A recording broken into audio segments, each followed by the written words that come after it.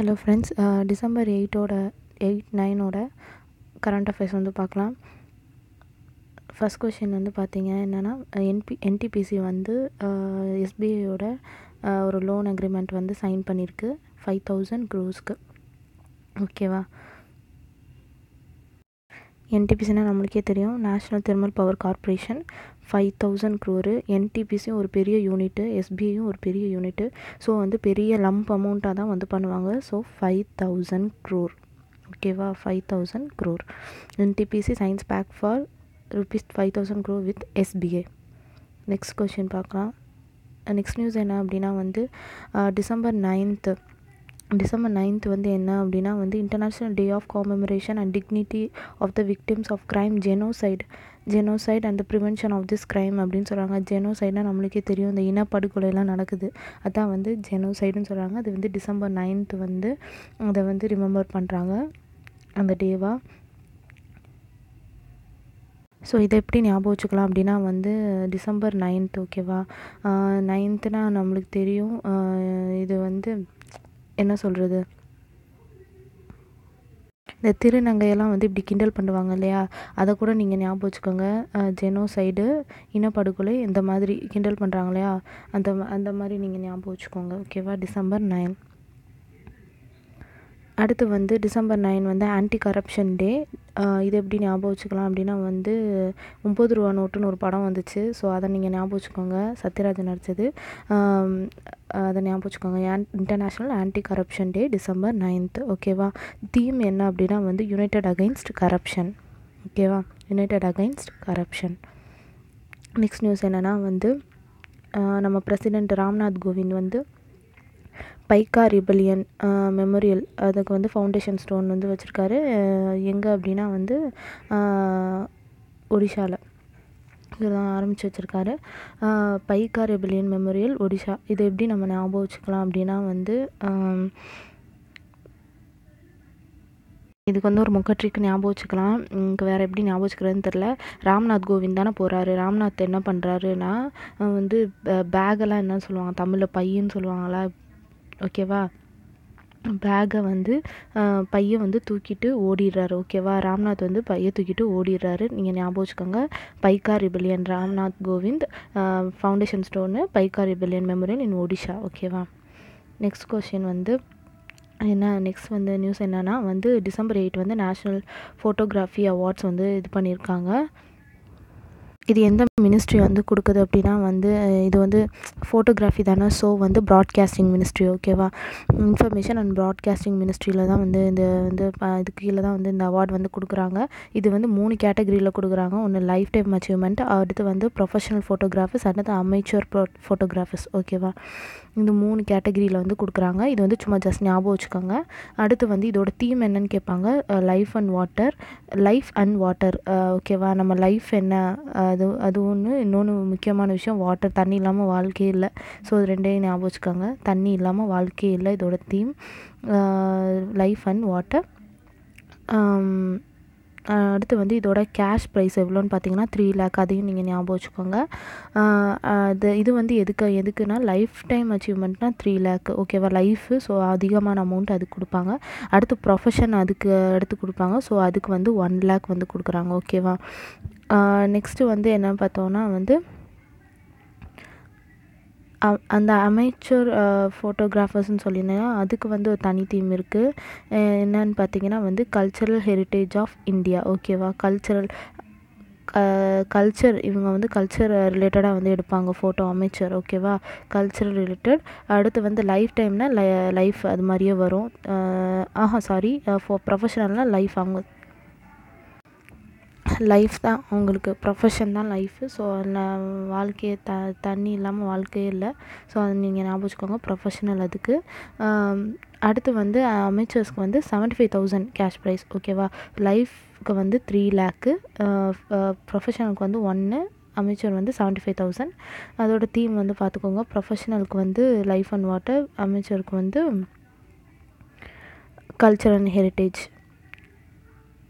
அடுத்து வந்து நம்மளுக்கு தெரியும், அந்த நியூஸ் வந்து வந்துச்சு. செம்ம அழகாக இருக்காங்கல்ல இவங்க, பார்க்குறக்கு வந்து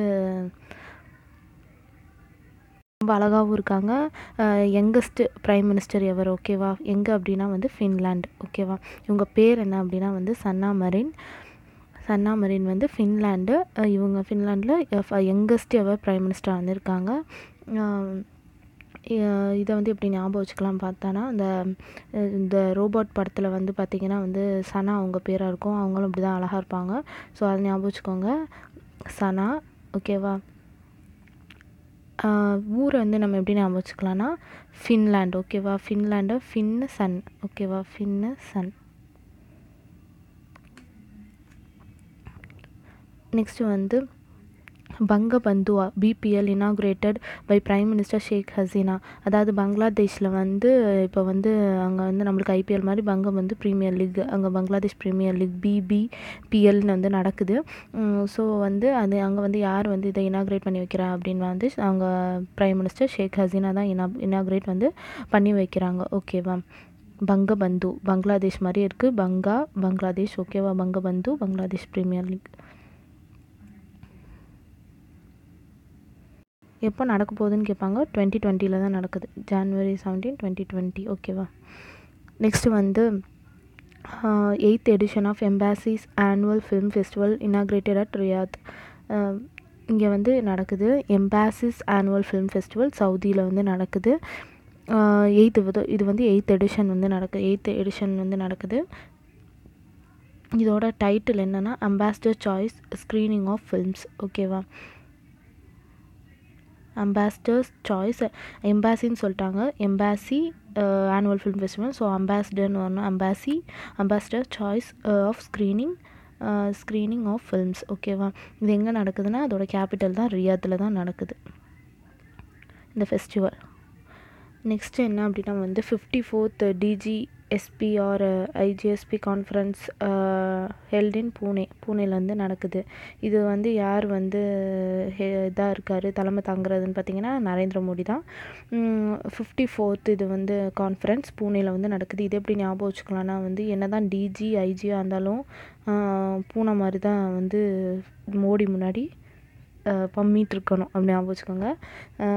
டிஜி ஐஜி பூனே ஞாபகம் வச்சுக்கோங்க. யார் ஹெட்டுனா மோடி தான் வந்து அதில் வந்து கலந்துக்கிறார் கான்ஃபரன்ஸில்.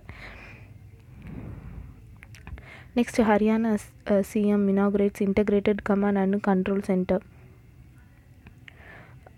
ஹரியானா சீஃப் மினிஸ்டர் நம்மளுக்கு தெரியும் மனோகர் லால் கத்தர்.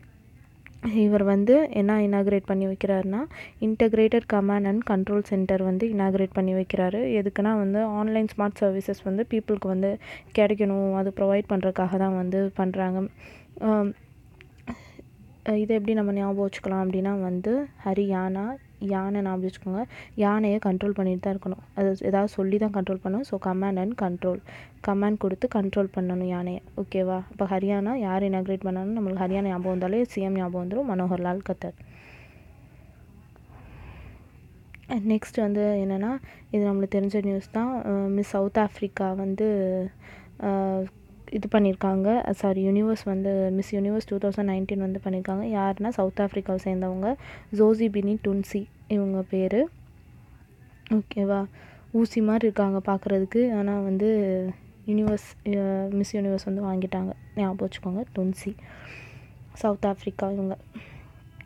நெக்ஸ்ட்டு வந்து Israeli student mat satellite டச்சிஃபேட் 3 to be launch from Sriharikota, ஓகேவா. இதை வந்து எப்படின்னா இது என்ன நியூஸ் அப்படின்னா வந்து இஸ்ரேலி ஸ்டூடெண்ட்ஸ் வந்து எல்லாம் சேர்ந்து ஒரு டச்சிஃபேட் 3 அப்படின்னு ஒரு வந்து சேட்டலைட் வந்து லான்ச் பண்ணியிருக்காங்க, மேட் பண்ணியிருக்காங்க. எங்கே லான்ச் பண்ண போகிறாங்கன்னா அதை நம்ம ISRO ஸ்ரீஹரிகோட்டாவில் தான் வந்து லான்ச் பண்ணுறாங்க. ஆனால் ஓகேவா, இதை எப்படி நம்ம ஞாபகம் வச்சுக்கலாம் அப்படின்னா வந்து இஸ்ரேலில் இருக்க பார்த்திங்கன்னா கொஞ்சம் வந்து எல்லோரும் ஃபேட்டாக தான் இருப்பாங்க, ஓகேவா. ஃபேட் எவ்வளோனா 3 kgs ஞாபகம் வச்சுக்கோங்க, 3 kgs. ஏன் அப்படின்னா வந்து அவங்களுக்கு கோட்டா, அவங்க கவர்மெண்ட்டில் கோட்டாவாக கொடுக்குறாங்க, அதனால தான் வந்து அவங்க அந்த கோட்டாலே வாழ்ந்து இந்த மாதிரி இருக்காங்க, ஓகேவா. கோட்டா இஸ்ரேலி ஸ்டூடெண்ட்ஸ் ஃபேட் 3 அவங்களுக்கு 3 கிலோ கூடிடுச்சு, அதனால் இது ஞாபகம் வச்சுக்கோங்க. நெக்ஸ்ட் வந்து FIA invites Anand Kumar for India's republic day celebration in New York. நம்ம இந்தியாவோட ரிபப்ளிக் டே செலிப்ரேஷன் வந்து நியூயார்க்கில் வந்து நடக்குது அப்படின்னு வந்து சொல்லியிருக்காங்க. அதுக்கு வந்து ஃபெடரேஷன் ஆஃப் இந்தியன் அசோசியேஷன் இது இவங்க வந்து என்ன பண்ணியிருக்காங்கன்னா வந்து ஆனந்த் குமாரை வந்து இன்வைட் பண்ணியிருக்காங்க இந்த செலிப்ரேஷனுக்கு. இவர் வந்து சூப்பர் 30யோட ஃபவுண்டர். இவர் என்ன இவரோட ப்ரொஃபஷன் அப்படின்னு பார்த்தீங்கன்னா வந்து அன்ப்ரிவிலேஜ்டு செக்ஷன்ஸில் வந்து இருப்பாங்க இல்லையா ஸ்டூடெண்ட்ஸு, அவங்களுக்குலாம் வந்து இப்போ நல்லா திறமை இருக்கும், ஆனால் படிக்கிறதுக்கு ஃபீஸ்லாம் இதெல்லாம் இது பண்ண முடியாது. ஸோ அவங்களுக்கு வந்து ஹெல்ப் பண்ணுறதுக்கு தான் வந்து இவர் வந்து அதை ரன் பண்ணுறாரு, சூப்பர் 30ன்னு ஒரு ப்ரோக்ராமு. ஓகேவா. அதோட ஃபவுண்டர் தான் வந்து இந்த ஆனந்த் குமார். இவரை வந்து இன்வைட் பண்ணியிருக்காங்க. ஆனந்தமாக வந்து இந்த வேலையை பார்த்தனால அவருக்கு சந்தோஷப்பட்டு ஆனந்தமாக வந்து கூப்பிட்றாங்க. ஸோ ஆனந்த் குமார் அப்படின்னு ஞாபகம் வச்சுக்கோங்க. FIAனா federation of Indian association. Next வந்து ஹியூமன் லைப்ரரி ஈவெண்ட் இன் மைசூரு, கர்நாடகாவில் வந்து இது பண்ணியிருக்காங்க. இது வந்து எல்லா மெட்ரோபாலிட்டன்லேயுமே இது பண்ணியிருக்காங்க. ஹைட்ராபாத், ஓகேவா, ஹைட்ராபாத், மும்பை, டெல்லி, பெங்களூர், இந்த 4 மெட்ரோபாலிஸ்லேயுமே வச்சுருக்காங்க. ஹியூமன் லைப்ரரி ஈவெண்ட் இன் மைசூரு, கர்நாடகா. இதை மட்டும் நம்ம ஞாபகம் வச்சுக்கலாம் இந்த இதில். இது எப்படி ஞாபகம் வச்சுக்கலாம் அப்படின்னா வந்து லைப்ரரி, ஓகேவா, கர்நாடகானா இந்த நம்ம அது யார், டிஎம்கேவோட தலைவர் யார், கருணாநிதி இறந்துட்டார்ல, அவர் வந்து பார்த்திங்கன்னா ஒரு ஓல்டஸ்ட் லீடர் தான். அவர் வந்து வீட்டிலே லைப்ரரி நிறையா புக்ஸ் எல்லாம் இருக்கும். ஸோ நீங்கள் அதை ஞாபகம் வச்சுக்கோங்க, கருணா லைப்ரரி, ஓகேவா.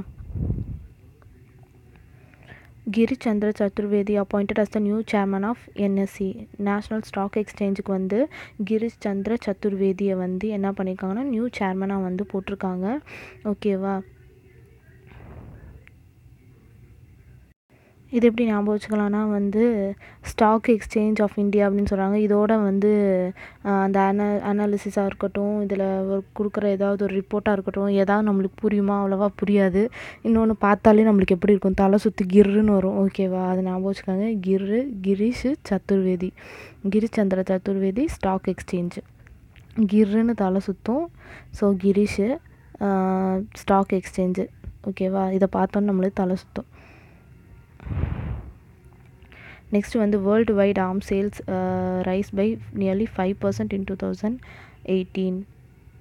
வேர்ல்டு வைட் ஆர்ம் சேல்ஸ் வந்து பார்த்திங்கன்னா வந்து 5% வந்து 5% வந்து இன்க்ரீஸ் ஆகிருக்கு, ரைஸ் ஆகிருக்கு அப்படின்னு வந்து சொல்லியிருக்காங்க. இது வந்து எதைப்படி இந்த ரிப்போர்ட் வந்து இது பண்ணியிருக்காங்கன்னா சிப்ரி, ஓகேவா. இதுக்கு வந்து இது பண்ணது சிப்ரி தான்.